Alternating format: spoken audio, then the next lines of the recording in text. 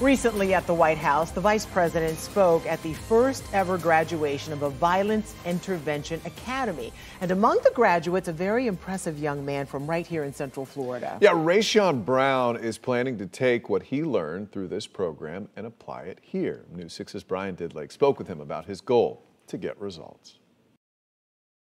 I was just thinking about all the people that sacrificed to help me get there. Jones High School grad Rayshawn Brown tells me that's what was going through his mind after graduating from a violence prevention training program in Washington, D.C. Community work, and in particular violence intervention, is about investing in the community. Vice President Kamala Harris joined community leaders from across the country last week at the White House to honor the first graduates of the University of Chicago Crime Lab's Community Violence Intervention Leadership Academy. Rayshawn Brown. Brown, one of those graduates. Speaking of the program itself, what did you learn from it? One of the biggest things I learned, understanding your city's ecosystem. What can everybody in that community offer to the violence prevention space, whether that's local businesses with jobs and providing jobs so that those same dollars could be spent back in that same community. Brown tells me this has been crucial for his work here in Orlando.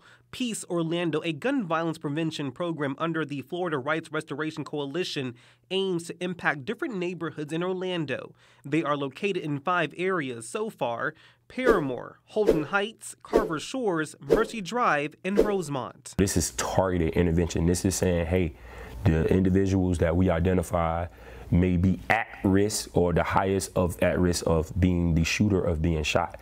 Just this past month, Orlando saw at least 2 fatal shootings. One man died after being shot in a parking garage downtown in early January, and later that month, another man was killed and one injured in a Mercy Drive apartment complex. And we want to meet those people where they at. Brown says that's the goal: meet those affected by gun violence, provide resources, and inspire others, no matter where you come from. I think it's important for us to unapologetically be ourselves and still strive for greatness, and greatness will find us.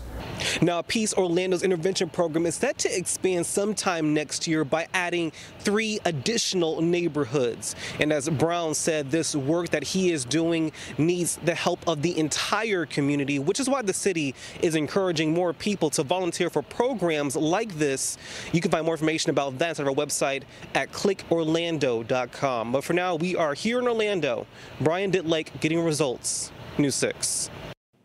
You know, some of the communities they highlighted were they're underserved communities. Yeah. And I like that he talked about learning about the ecosystem of a community, because that all matters. It's all interconnected. So congratulations to him. Absolutely. Seems like a program that certainly can't hurt. No, it can't.